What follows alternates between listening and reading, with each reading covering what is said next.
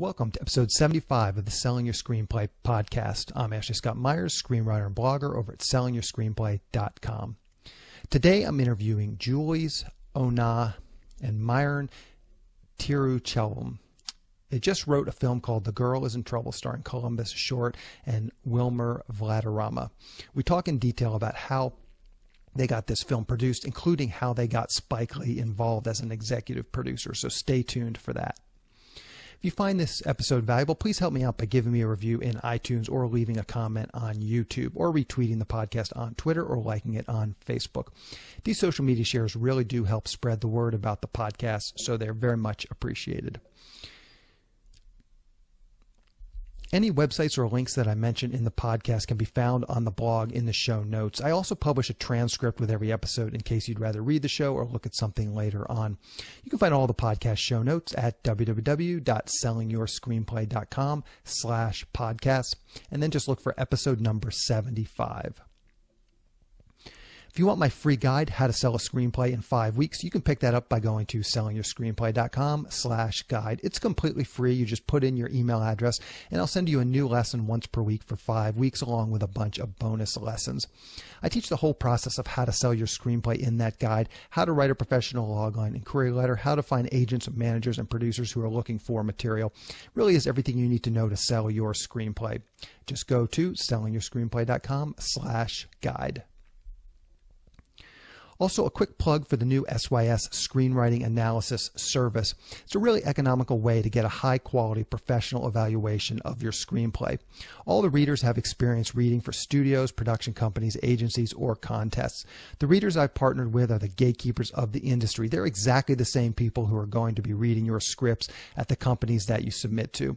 The readers will evaluate your script on several key factors like concept and premise, structure, character, dialogue, and marketability. Every script will get a grade of pass, consider, or recommend. And I'm also offering a bonus. If you get a recommend from a reader, you get a free email and fax blast to my list of industry contacts. This is the exact same blast service I use myself to promote my own scripts, and it's the same service I sell on the website. It's a great way to get your script into the hands of producers who are looking to make movies. Also, on the website, you can read a quick bio on each reader and pick the one who you think would be the best reader for your screenplay.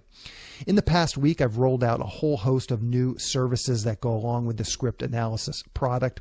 I now have a television script option, either a 30-page or 60-page teleplay, and I've added a proofreading service as well. So if you don't want an analysis but would like someone to proofread your script, we offer that now as well.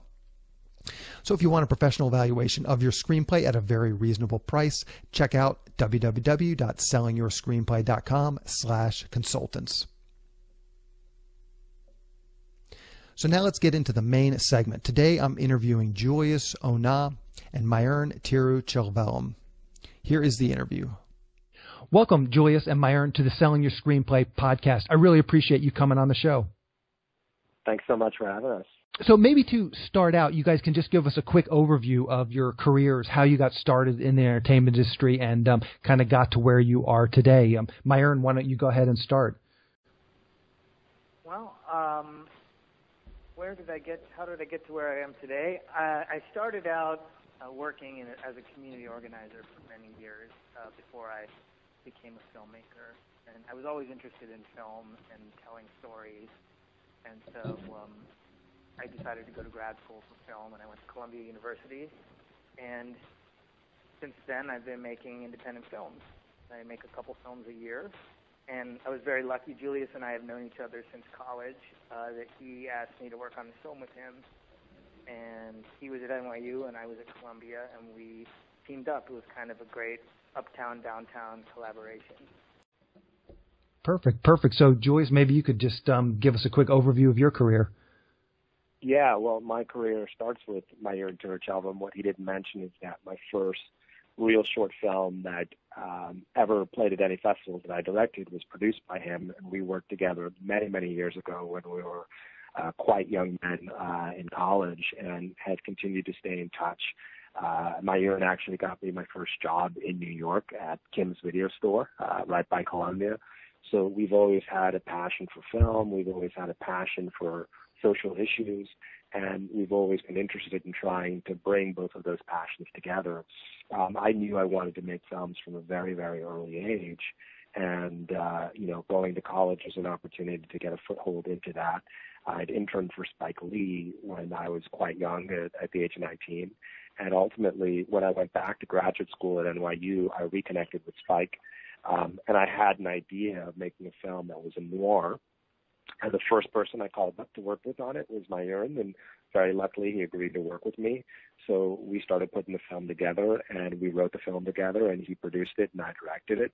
And that film was both of our first leaps into professional filmmaking. Okay, great. So on IMDb, I noticed over the last 10 years, you guys have done a bunch of shorts. And that's one of the things I always recommend, especially for newer screenwriters. It's like, just if you go and make some shorts, team up with some directors, and maybe you can just kind of briefly comment on that. What did you do with these shorts? Did you send them to festivals? What kind of success did you have? Kind of how did that help your careers?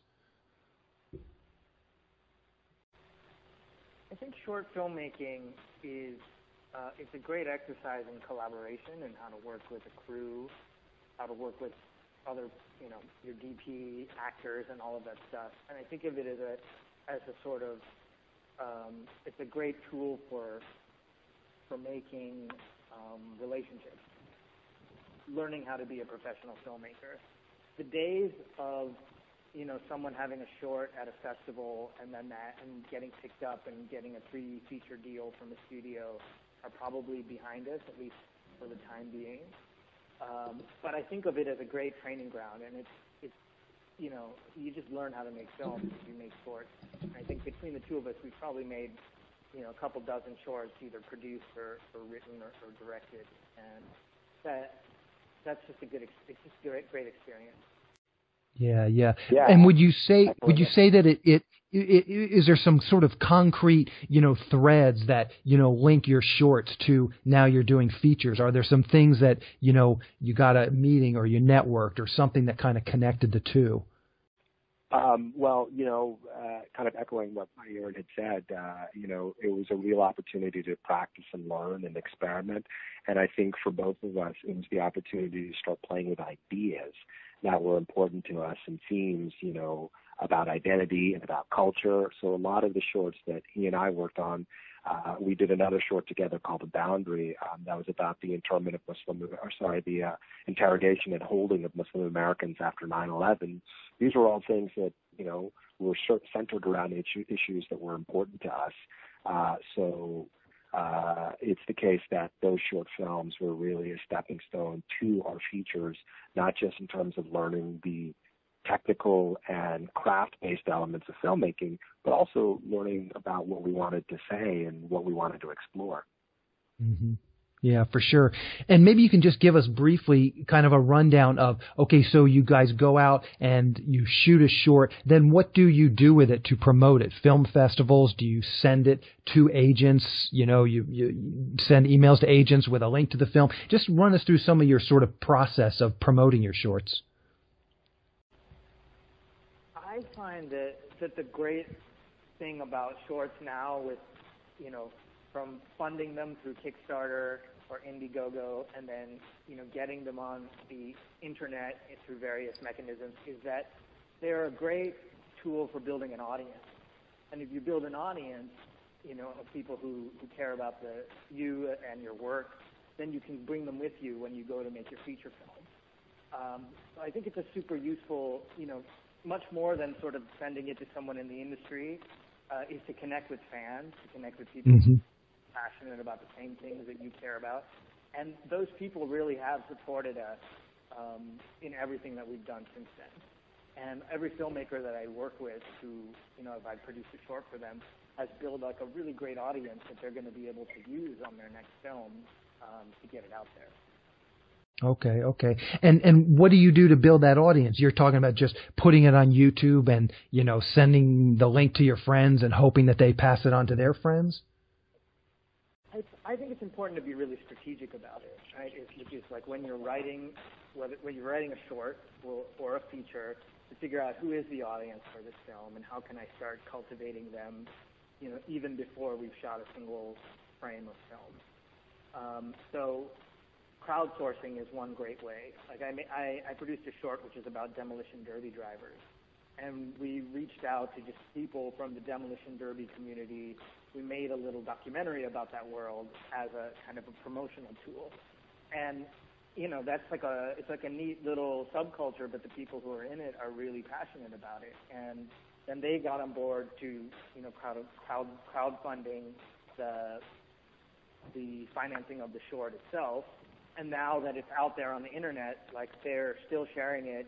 A couple of years later, we get 50 or more new fans on Facebook and Twitter a month for this little short that's played, a lot of festivals, but really great for the filmmaker, because if she wants to go make a feature in this world or reach out and explore other worlds, it's a really good opportunity. So I think it's about being strategic and finding the audiences as opposed to just throwing it on YouTube or throwing it on Facebook and hoping someone takes attention. And Julius is also super good at being strategic about his shorts, and you can maybe talk about the one that you made on the cell phone, which I think did a really good sort of free things going viral. Yeah, I had an opportunity to make a short on the cell phone in Poland, and that actually was also somewhat influential on the Girls in Trouble, in terms of just the style of a non-chronological story and using voiceover and a much looser camera. Everything Mayuran said, there's so many great opportunities now to build communities around your shorts. I had another short that I put on Vimeo, and from there it got picked up by a website called Short of the Week, and that short has now seen upwards of, I think, 45 or 50,000 views. So not only is it a place where the movie lives, the next time I have a short or film I want to put out, there's an audience that is aware of some of what I've done. And, I go into meetings sometimes with actors or with agents, and they go online and look me up, and then they see that work as well. So I think, just like Mayuran said, finding ways to target a community of people who support your work and letting that live somewhere online, it becomes a meeting point in the future for what you're doing. And the web has become such a great utility for that. Yeah, very, very smart. Those are some excellent tips. Okay, so let's dive into your latest film, The Girl Is in Trouble, starring Columbus Short and Wilmer Valderrama from that 70s show. Maybe to start out, you guys can just give us a quick pitch of the story. Basically, what's the log line in case our viewers have not seen the trailer yet? The film is a film noir that is set in the Lower East Side of New York, and it focuses on Columbus's character, who is a failed DJ who also works as a bartender, and he comes across a woman who is kind of a femme fatale, who's a singer from Sweden, and she's witnessed a crime. And together, she and Columbus's character conspire to use evidence that they've got from her after she taped a murder on a cell phone, use it to blackmail the son of a billionaire in New York who's involved in the financial industry. And this murder that's happened actually is the brother of a character played by Wilmer Valderrama, who's a drug dealer. So what ends up happening is these four people's lives and their histories are intertwined as they try and one-up each other and, either get the money or exact revenge. And the Lower East Side is kind of the fifth major character in our film, and we take you through the history of the Lower East Side and how different immigrant groups have informed that history, and also how our characters are reflective of the history of immigration of the Lower East Side and really the history of our country in America. Okay. That's a great pitch. So are you guys big fans of film noir? What were some of your influences with this film? I think a big one was Jules Jassen's films, The Naked City, and also Rafifi and the other films that he did once he went back to Europe. Kiss Me Deadly is another great noir. There's so many. I think in general, like any movie that is sort of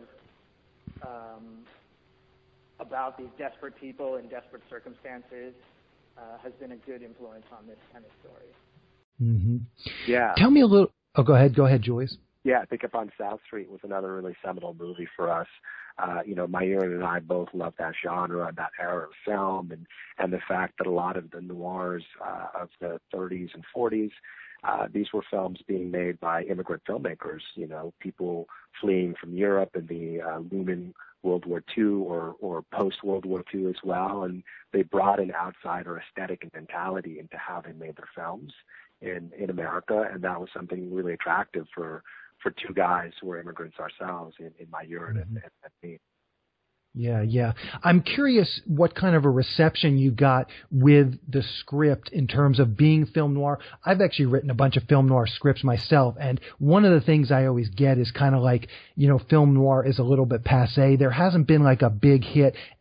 Like when LA Confidential came out, everyone said it was a great movie, but it didn't do any business. And I mean, ever since then, it just seems like people kind of want to steer away from film noir from a marketing standpoint. Most filmmakers love it, but from a marketing standpoint. And did you get any pushback? A lot of my film noir scripts, like I've kind of retooled them, and now they're kind of like, sexy thrillers or something instead of like, film noir. But did you get any pushback just from the financiers or people that, potentially were going to buy this script? No, not really, just because our script was, really written and designed to be a small film. It's a low-budget film, so we wrote it in such a way that it actually became more attractive to financiers who felt they could support something that had genre elements to it that was also an affordable investment.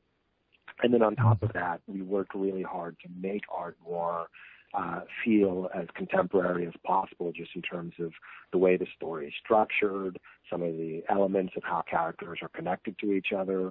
It's a very of the moment and present tense script. And we also didn't want to, we were influenced by the spirit of the noirs we loved, but we weren't trying to do homage or anything like that. So it gave us the opportunity to kind of, again, take some of the archetypes, but really do it in a way that didn't feel too self-conscious. So it seemed overtly like a noir, but instead it felt like a modern story where you saw some of these archetypes in a different context. Wilmer's character is kind of our detective. Columbus is our man in over our head. Our female lead, played by Alicia, is our femme fatale, and then Jesse Spencer is our heavy. But none of those characters play those roles in the typical ways you might envision from a classic noir. There's a very modern spin to all of them. Mm-hmm. Yeah, for sure. Let's talk a little bit about your writing process. I've written a bunch of scripts with other people, and I'm always curious to just hear how other writers, collaborate. What does your writing process look like? Are the both of you guys sitting in the same room, spitballing ideas? One person's at the keyboard. Just describe kind of how you went about writing this script. Well, we started, we spent most of the time together, sort of outlining the whole film, coming up with all of the beats, the character arcs, and all of that stuff. And then we would take turns working on scenes. So, he would do a pass, I would do a pass. Sometimes we're side by side. Sometimes, he was in LA or I was, uptown and he was downtown. But it's a lot of it is just sort of sharing and being pretty open to have, when you put your ideas on the page and you're working in collaboration, it's a collaboration. And so we learn not to be precious about anything, and to really be open and listen to your partner, because you're working together because you trust that person's instincts and because you care about that person's vision. And so it's nice to collaborate with another person. Mm-hmm. Maybe you can talk a little bit about, so you guys have written this script. What was kind of your first steps to actually go out and, raise the money, get this thing sold and get this thing made? What was sort of your first steps, and how did it ultimately come to pass that this movie did get produced? Well, the first step was really Spike Lee, who is the executive producer of this film. And he, Julius was at NYU at the time in the film program, and Spike is one of the creative chairs of the program there. And so we took the script to him.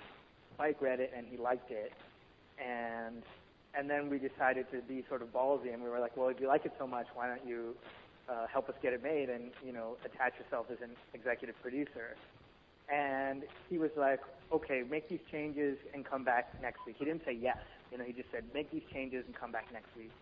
And this went on for almost 2 months. We would meet with him on a Thursday. We would rewrite over the weekend and give it to him on a Monday and meet with him on a Thursday. And he would give us notes and help us kind of, nuance the script. And then he was like, okay, now how are you going to make it? I need to see a budget and a schedule. So we did that. We took that to him. And the next week we're, meeting with, he has a sit down with his agent and with some other people, and we start kind of getting the ball rolling on making this movie. Our producers on the film were the folks that we'd worked with on our previous shorts. And so they came on and they really helped us also, raise the funding for the film, and it's all through private equity and individuals. And so between Spike and, some really hard work of the producers, we were able to kind of put this movie together.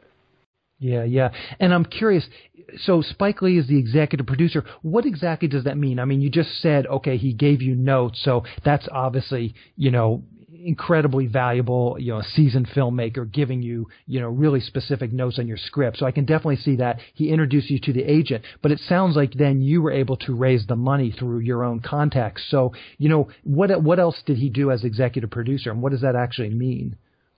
Well, he also helped us close that money. The interest that came from some of our financiers was the fact that they liked the script.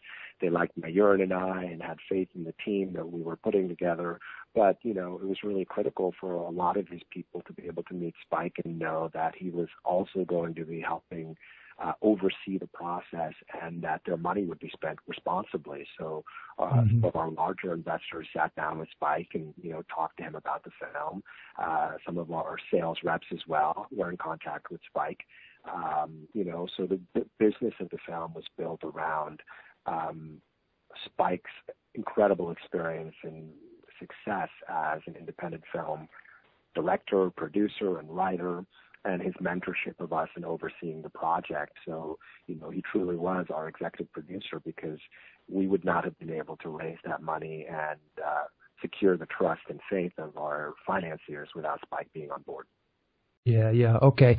And tell me, when did distribution come into this equation? Did you start to get some distributors involved? Again, obviously having Spike Lee attached to the project as executive producer, I'm sure he could introduce you to people and help with that. But just give us a little overview of sort of when the distribution comes in with a film like this. Well, we were very fortunate. The film played at the Brooklyn Academy of Music last year at a festival for new voices in black cinema, and it was sort of kind of like a preview festival of works that have just come out and haven't really launched on the theatrical circuit. And our distributor saw the film there, and they loved the audience reaction, and they came on board. Mm-hmm. Okay. So it really was through a festival. How can people see us? Maybe you can kind of tell us the release schedule. When is the movie going to be released? Are you guys going to do a theatrical release, and then when will it come out on Netflix and video on demand and that kind of stuff? The movie premiered April 3rd today. Okay. Theaters in New York City and on iTunes and VOD across the country. So it's available right now on iTunes, Amazon, Xbox, almost every cable platform, DirecTV, you name it, people can watch it now. And, the stars are Wilmer and Columbus and Jesse and Alicia are, kind of full court press on the Twitter, social media world, really getting the word out there. So there's been we've gotten great reviews and, people can see it right away. Perfect. I always like to sort of end the interviews. Can you guys just tell us, how can people follow you and potentially contact you? Maybe give your Twitter handle, Facebook page, or a blog, email, whatever you feel comfortable sharing. My Twitter handle is @Mayuran Tiru, and my website is mayurantiru.com. So folks can follow me there. My production company is Dodgeville Films, and we make a lot of independent films and documentaries, so I can send you those links. Yeah, that would be very good. I will link to those in the show notes. So, definitely send me those links. And what about you, Julius? Are you on Twitter or Facebook? I'm one of those guys who has not yet. Don't be embarrassed. There's definitely bandwagon. But you know, fan of mystery. But at the same time, Mayuran, my dear friend, if anybody anxiously wants to meet me, that's a way to do it. That would be a good way to go. Okay, perfect. As I said, I will get those links from Mayuran, and I will link to those in the show notes. I would applaud you guys. As I said, I love film noir. I thought this was a really great film. I totally enjoyed it, so I wish you the best of luck with it. Thank you very much for coming on and talking with me today. Thank you so much, Ashley. It was a real treat to be here with you and talk to you. Thank you very much. A quick plug for my email and fax blast service. I'm running a special right now where you can purchase 1/3 of the blast for a little more than $50. The total list is around 6,000 contacts, so this first 1/3 is still well over 2,000 contacts, so it's still a very large number of producers. I've done this just to lower the barrier to entry so that people can check out the blast service without having to invest a whole lot of money up front. The one thing that hasn't changed, I still require that you join SYS Select, which at the time of this recording is just $24.99 per month. The reason I require this as part of the process is that I'm going to personally look at your logline and query letter and help you make them as good as possible. This will be to everyone's benefit. It will keep the list working well. All of these people can unsubscribe if they don't like the query letters that they're getting. So obviously the better the query letter is, the more likely they are to not unsubscribe. Also, I have a lot of experience submitting cold query letters. As I said, I'm going to look at your query letter, I'm going to look at your logline, and I'm going to help you. So your response rate will be hopefully better with having me actually look at it. So the 1/3 blast plus 1 month of SYS Select is just $78, and that's a blast again to more than 2,000 industry producers. It's really never going to get any cheaper than that. So if you've ever wanted to give this service a try, now is the time. Anyway, to check this out, go to sellingyourscreenplay.com/blast. In the next episode of the podcast, I'm going to be interviewing Kane Sens, who recently wrote and directed a film called Echoes of War, a post-Civil War drama starring William Forsythe and James Badge Dale. It's an interesting film. It's a period piece, and Kane is actually Australian, even though this is, as I said, takes place in the post-Civil War era. So we talk at great length about how he got this film made and what attracted him to this material. So keep an eye out for that episode next week. To wrap things up, I just want to touch on something from today's interview with Julius and Mayuran. I'm a big proponent of doing shorts as a good first step in a screenwriting career. I think the template they're laying out for themselves is exactly the reason why.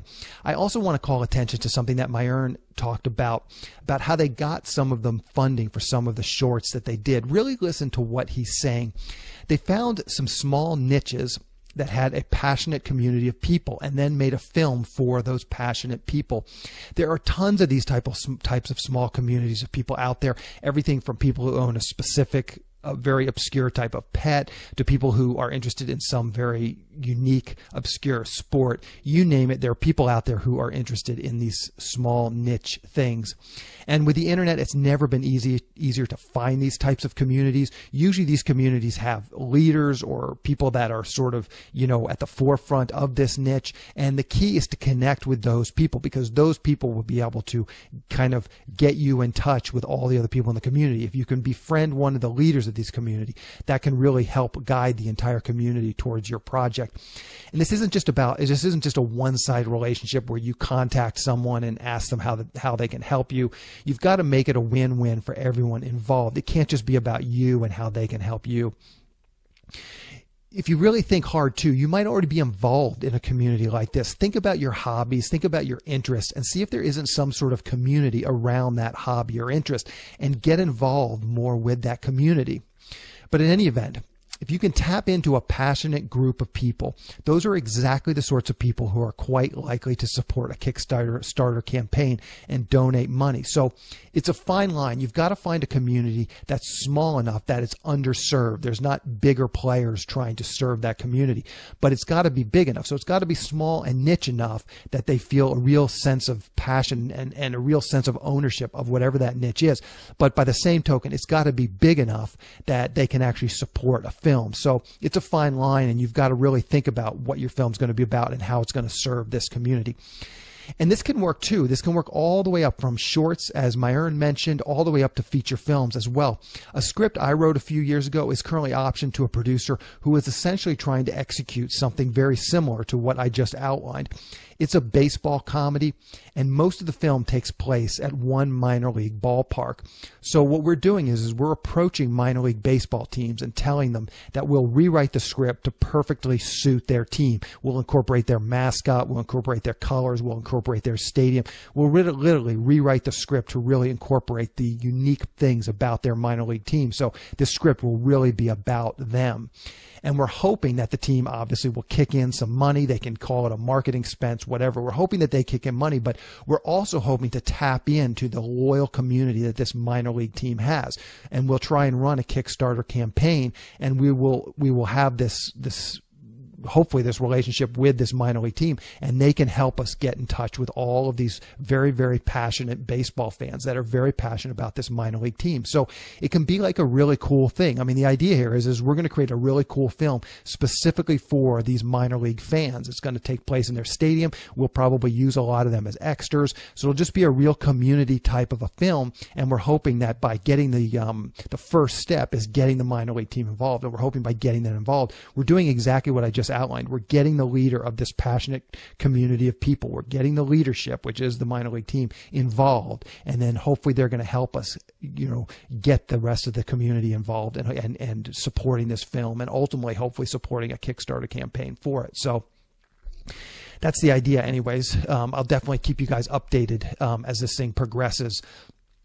But hopefully you can just see some potential in what I'm talking about for yourself, and really listening to what Mayuran, you don't have to start with a feature film. Start with a very small short and go out there, connect with a community, and see if you can't do a Kickstarter campaign. The great thing about shorts in this day and age, I mean, $2,000, $3,000 can easily produce quite a nice short film, and it's not that difficult to find a community. I mean, that's only like 100 people, giving $30, and you got $3,000. So it's not you don't need a huge community of people to support this to actually make it work. Anyway, that's the show. Thank you for listening.